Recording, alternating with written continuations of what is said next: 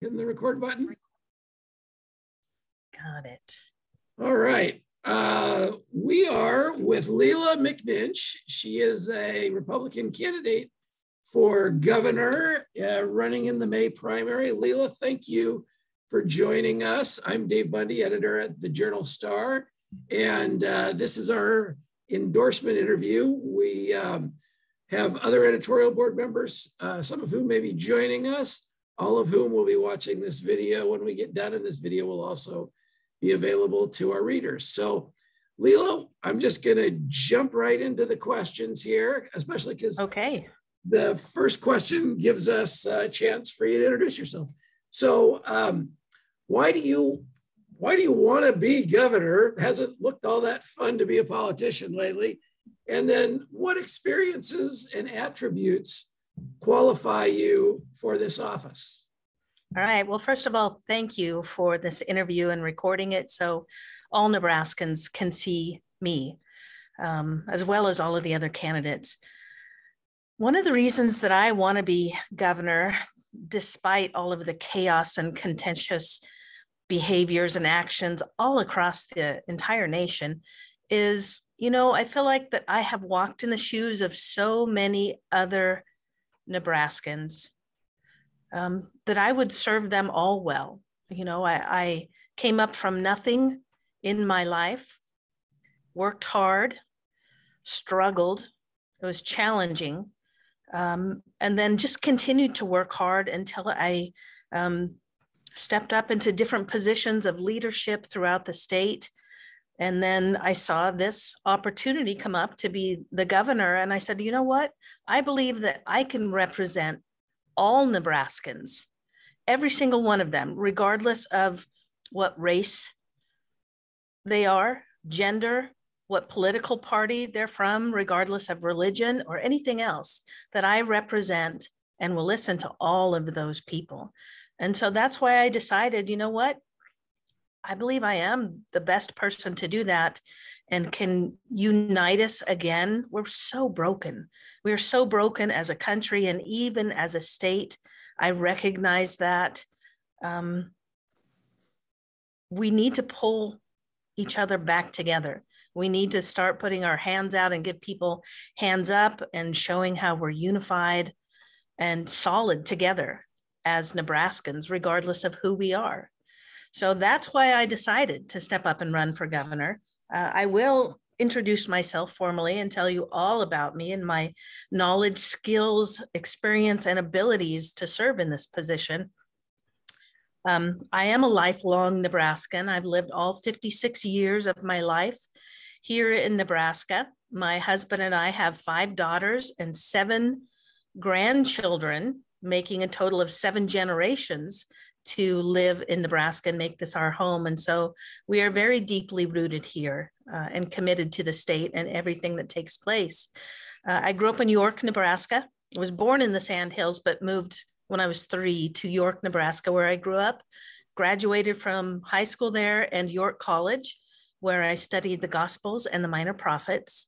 I went from there to the University of Nebraska at Kearney and received my degree in education and was an elementary school teacher, a substitute teacher for several years, and said, I really need a full-time job. And so I went to work in the maximum custody women's prison while I lived at York and worked there for 5 years in custody before I transferred to the Lincoln Correctional Center and then was promoted to emergency preparedness response specialist and hostage negotiator there for the Department of Corrections. So I worked at LCC, the treatment center when it was at Air Park, and the penitentiary, training, guiding people on emergencies, crisis response, and serving as the advisor to the commander in situations where there were hostages, riots, escaped. So, I guided people and helped with life and death decisions. Well, some would say that being a hostage negotiator is all the qualification you need. But someone else said that the other day. They said, oh, you're going to need that working with all the people you work with. But it's about listening to people and really hearing them and hearing the emotion in their voice, and caring, truly caring about the concerns that people have and doing something to make a difference. From there, I was recruited to the Nebraska Emergency Management Agency, where I was able to work with first responders all across Nebraska and train them on mitigation, preparedness, response, and recovery to all hazards that face Nebraska. I worked with the Leaders Group, which is the livestock emergency disaster response systems for contagious animal diseases, and how and where to cull the herds and where to bury them in the state in order to keep our water safe and clean and pure and not affect the aquifer or any of our drinking water with the burial of those livestock animals. Also, I worked with all of the state agencies and worked on continuity of operations and continuity of government. So if a tornado strikes, takes out a building, a facility, an agency, we can still continue to operate in the state and provide the necessary services to the people across the state. And having those skills, I think, is paramount, because anything can happen in Nebraska. We can have all 4 seasons in 24 hours sometimes. We've seen that. So we need to be able to be prepared and know what to do. From there, I went to the Nebraska Department of Education and served as the Director of School Safety and Security for the Department of Education. At that time, it was 244 school districts across the state, and helped them update their school safety plans, provide training to all of the educators periodically to the students on safety and security, bullying, cyberbullying, date violence, mental health, suicide awareness and prevention, and active shooters, how to respond, how to prevent them, how to keep people alive in our schools. So the educators, and keep the facilities safe as well. There were some budget cuts, and so I was sent off and I went to Grand Island and served Grand Island and Hall County as their local emergency manager and 911 director for the 3rd largest city in Nebraska. And I helped with the H1N1 pandemic, which was going on. That was the bird flu.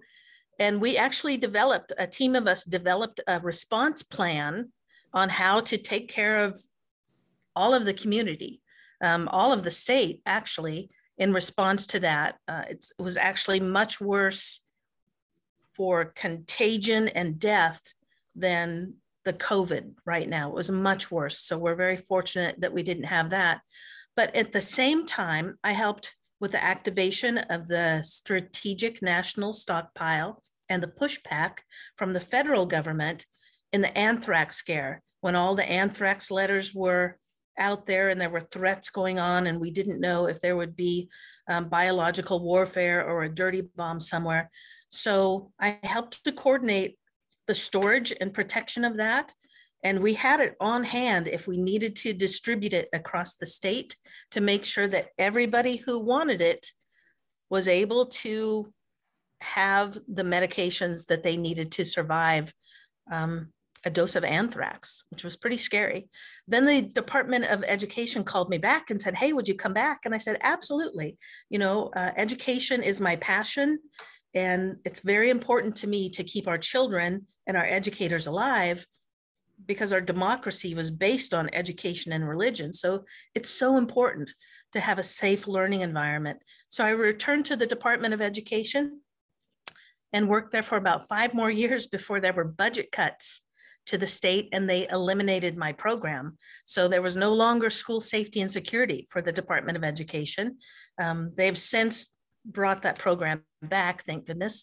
But I was able to work with Tom Nesbitt and Lloyd Hansen with Nesbitt and Associates, and we created school security services where we continued to provide updated school safety plans and training to public schools, private schools, colleges, and universities all across the state. And then I was fortunate enough to get a call from the University of Nebraska, Omaha, and they said, we've heard your name out there as a subject matter expert in school safety and school violence. Would you teach for us? And I said, oh my gosh, yes, absolutely. So right now I get to be an adjunct professor in the School of Criminology and Criminal Justice, helping to build our thin blue line at the university. And I have amazing students. And I will tell you that the future looks bright, regardless of law enforcement being brutalized. I know the students going through my class are absolutely amazing and quality individuals who will help. The certifications I have, first of all, I'm a trained educator. When I was in corrections, I was able to go to Campbell, California, to Law Enforcement Training Research Associates and received advanced training on emergency preparedness response and brought that back to Nebraska. I'm also certified emergency manager, both at the state and federal level. I've trained in continuity of operations, continuity of government, national incident management systems, incident command systems, and Homeland Security exercise evaluation programs. I'm a trained certified hostage negotiator for the Department of Corrections. Also appointed by the governor to the U.S. Attorney's Anti-Terrorism Advisory Committee and the Nebraska Infrastructure Protection Committee. I've served on the Association of Threat Assessment Professionals for the state and the Nebraska Suicide Prevention Coalition. I also had the opportunity to go to Israel and be trained at the University of Israel at Tel Aviv by the Mossad and the Shin Bet for advanced homeland security, and brought that back to the state with me as well. Lela, yes. We're about almost halfway done, and we're still on question number one. So holy smokes, we'll go on. If you want to finish, if there's a high point or something that you haven't gotten to, we can do that, but we're going to have to pick up the pace. That's it. Keep going.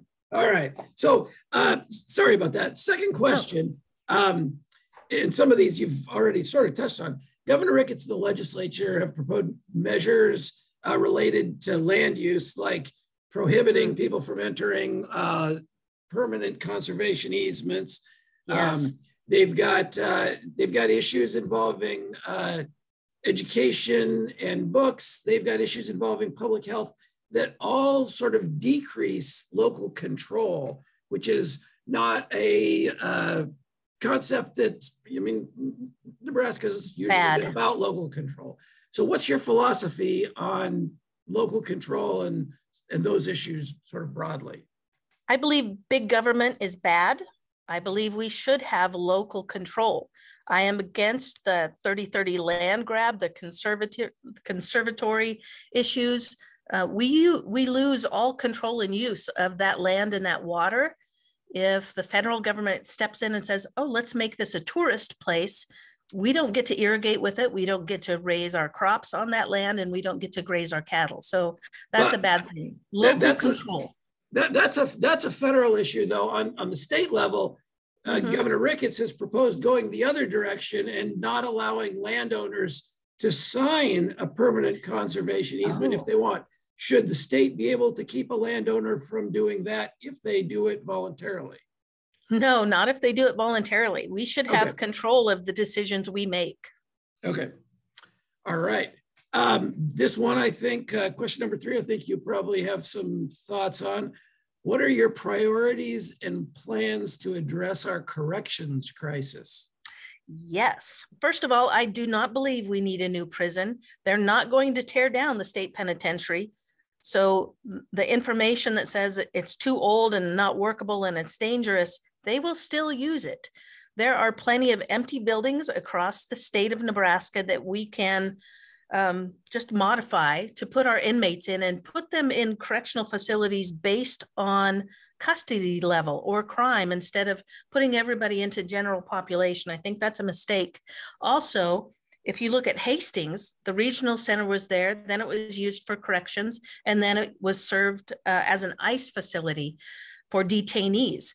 It is virtually empty. There are a handful of people there right now, but we can use that facility again. And in doing that, you reduce overcrowding at the prison, and you also bring jobs back to a local community so people can live where they work, and that's a good thing.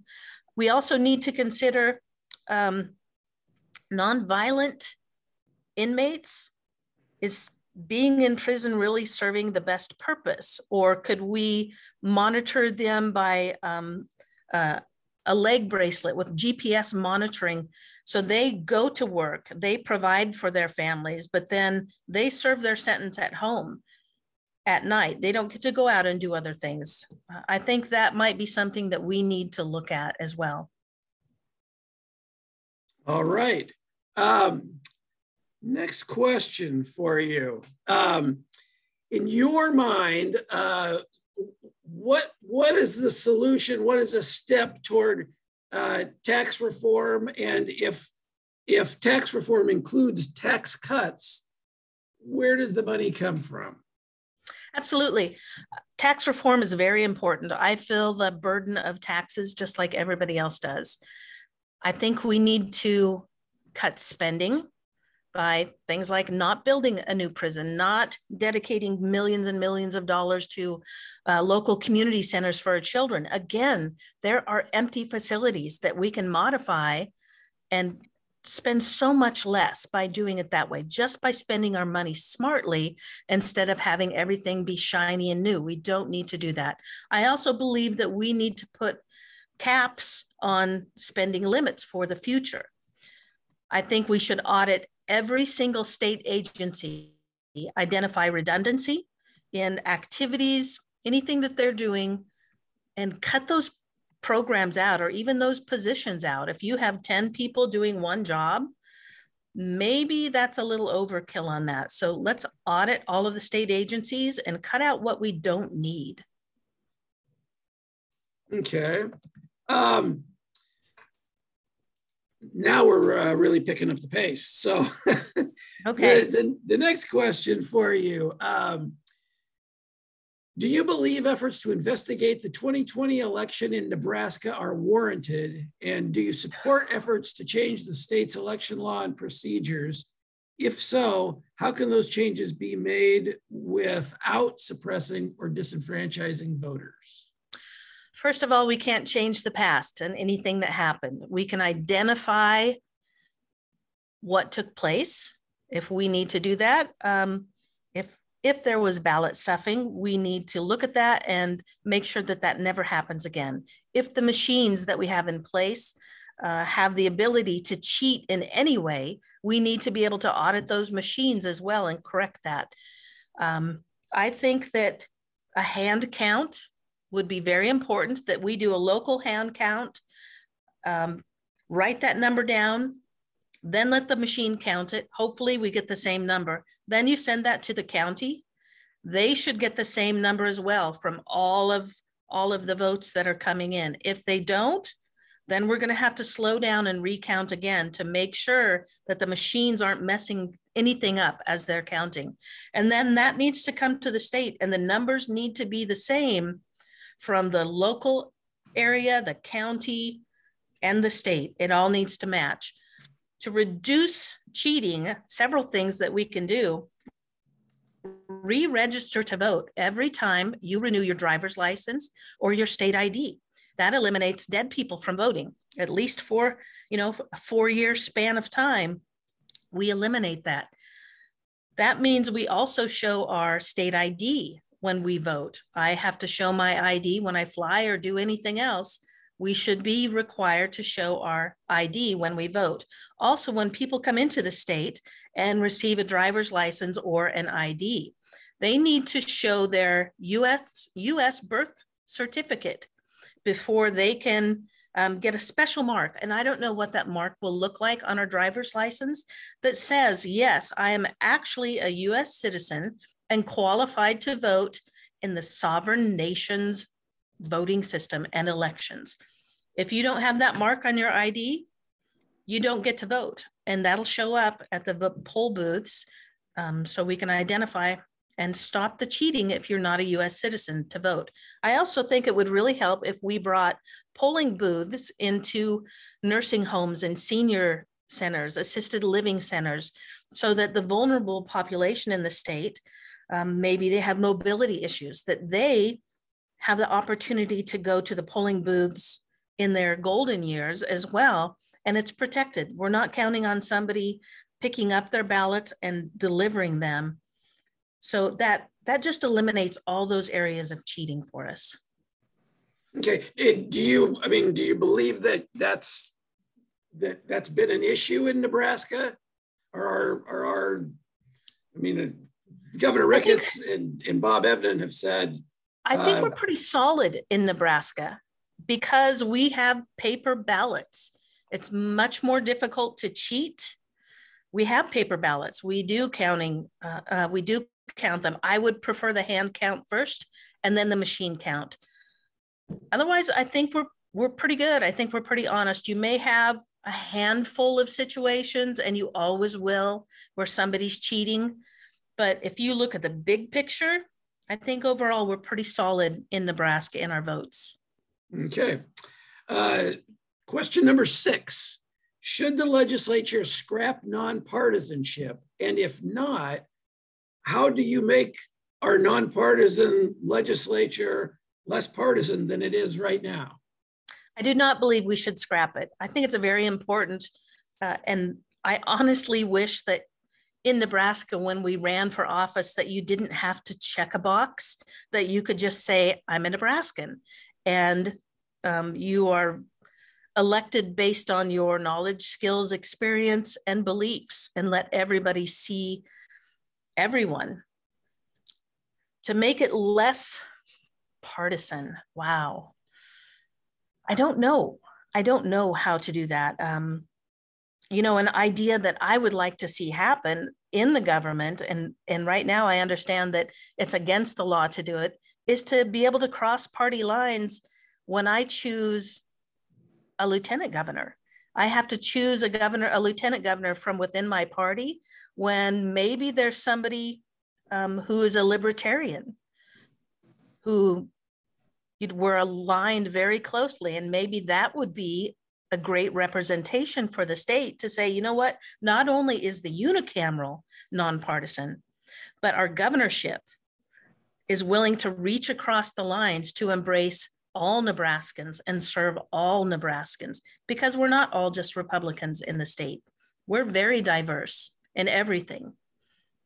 I think that might work. Okay.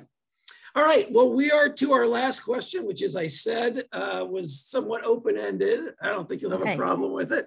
What have we not asked you that you wish we would have? Or any of the things that we asked you that you'd like to amplify? Yeah, sure.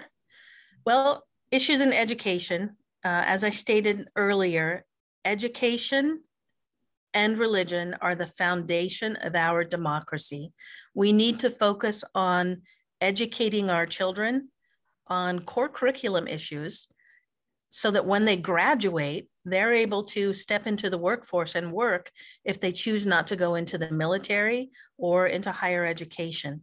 Education will fix so many of our issues and the problems that we see across the state and across the nation, whether it's taxes, how to get a job, how to fill out a job application, how to be kind and respectful to all people.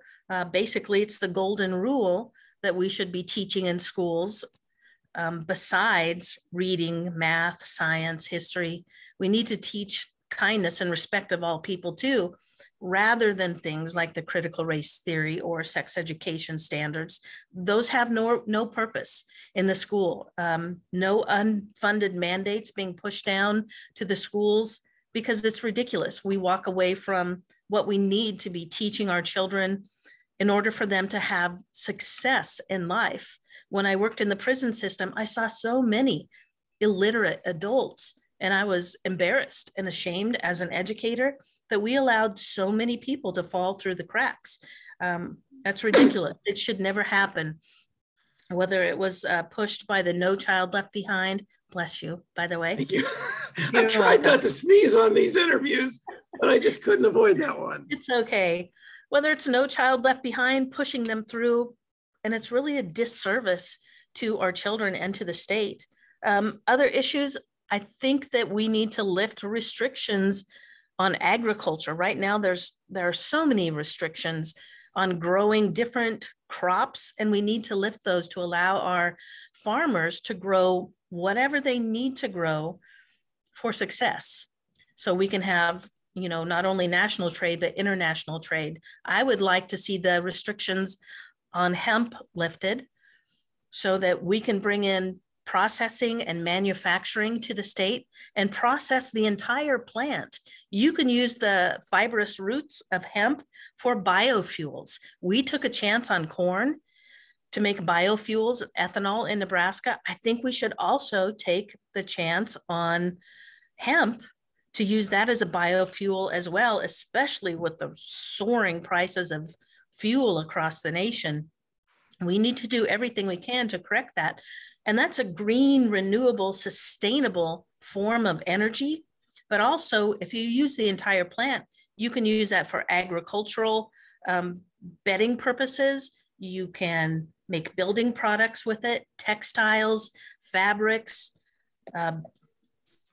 everything. Concrete, there's something called hempcrete. Those things don't go away. It lasts. It's a very strong product, stronger than steel.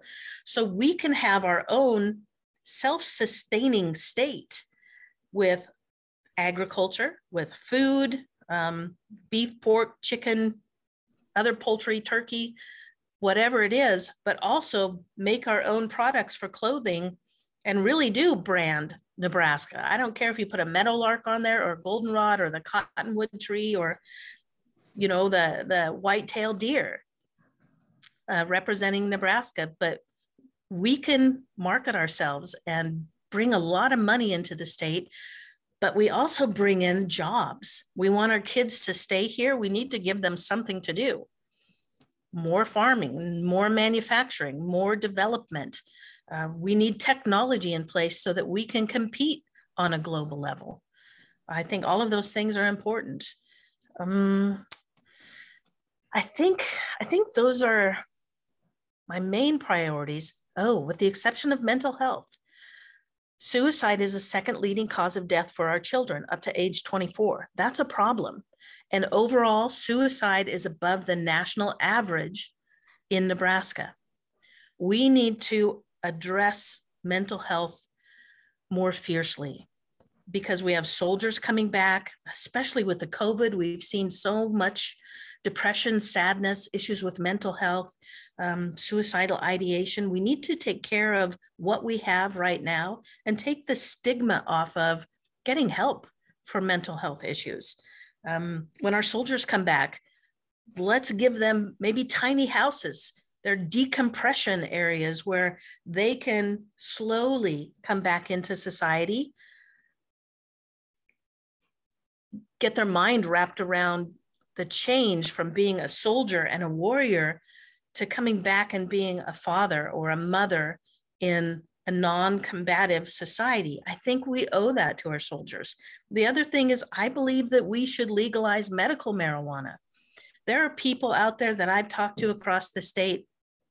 They're hurting. Actual physical illness and disease. I met a woman with MODS, major organ dysfunction syndrome. She has a machine in her back, a spinal stimulator, to help control the pain. When we know that medical marijuana, the full spectrum THC product, will alleviate that pain. She doesn't want to be on opioids. They are addictive and they can cause overdose. They'll kill you. So we need to provide people with MODS, people with epilepsy, cancer, whatever the disease that they have, autism, we need to be able to give them relief that's not an opioid that causes addiction and overdose. The product that they need to be provided needs to be a pure product without meth, without fentanyl, without cocaine or heroin laced into it to make it addictive, because marijuana is not addictive. It has never, ever killed anyone. Alcohol kills people. The opioids kill people. The meth that's going on right now across the state kills people. The fentanyl coming in is killing people. And they're trying to get pain relief. So let's allow medical marijuana to come in to serve people who really truly need it. My uncle went to Vietnam. He was exposed to Agent Orange and has Parkinson's so bad. If he used the full spectrum THC product from medical marijuana, those tremors would go away. He would be able to drive, be able to function. I have family with lupus and arthritis and fibromyalgia. Medical marijuana provides relief for that too. So I think we need to consider that. That also brings in more jobs for people. It would have to be grown in a greenhouse, very controlled situation because of the potency, but that allows opportunity for more jobs, more manufacturing, more entrepreneurs with dispensaries out there, and they'd be very secure and provided for. Plus, we can tax that. If you want to have something that lowers our taxes in the state or changes from personal property tax to taxation from a product that covers education, this will help do it. So it alleviates the problem for so many people with taxes, pain, other issues, depression, anxiety, PTSD, people trying to sleep. It's very important to use. All right, well, Lela, that's it. We are that's lucky that it's it. We're out of time. So excellent. Thank you very much for spending this time with us, answering our questions. We appreciate it. Like I said, we will be posting this video. And after we interview everyone that's participating, we will make our endorsements. But again, appreciate you taking the time to talk, and we appreciate you taking the time to run for office. So thank you very much, Lela. Thank you. All right, have a great day.